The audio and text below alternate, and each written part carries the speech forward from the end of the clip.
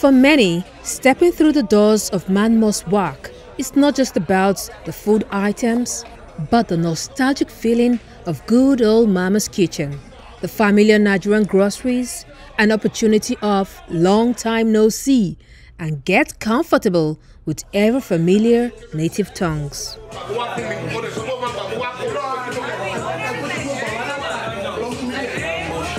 Some homemade puff puff is the first offering of welcome. And can anyone resist? Thank you, ma'am. Much love to you.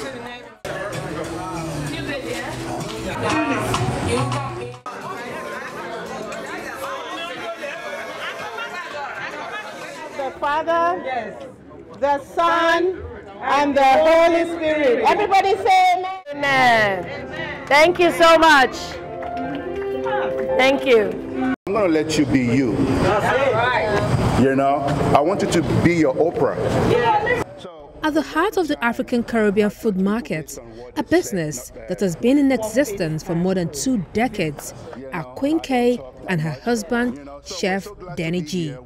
They don't just run a food market, but a place that serves as a cultural hub, a taste of home, and a testament to the community's resilience and connection.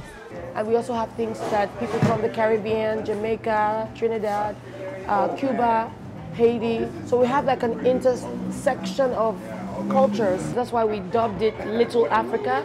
In the whole of the Bay Area, nobody makes agege bread. So we want to kind of like introduce that into the community.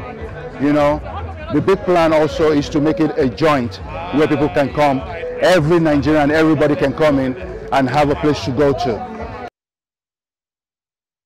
My favorite Nigerian meal, I would say, first is porridge, because I love porridge. Asaro, mommy makes asaro for them. This is the new place we call the Little Africa.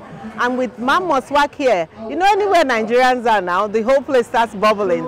You come here, you smell the iru, you smell the ogiri, you smell the suya spice, so it's a huge connector for the community. You see, when you're, like I said, when you're so far away from home, when you come to a place like this, you meet your people, you interact with them, you communicate with them, you commune with them.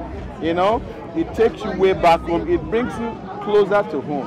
Here in the Bay Area, we don't have what we have like this. Yeah. A place that we can come together, that we want to sit and marry with each other. Man Must Work has been in the community for, you know, for going to 30 years now. So it only makes sense when they open a whole new location that actually their own building.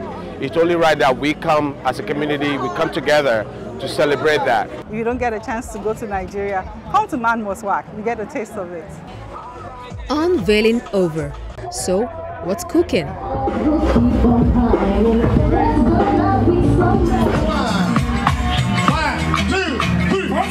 As the steam from the original Nigerian party jollof rice fills the air, DJ Tunde is mixing beats after beats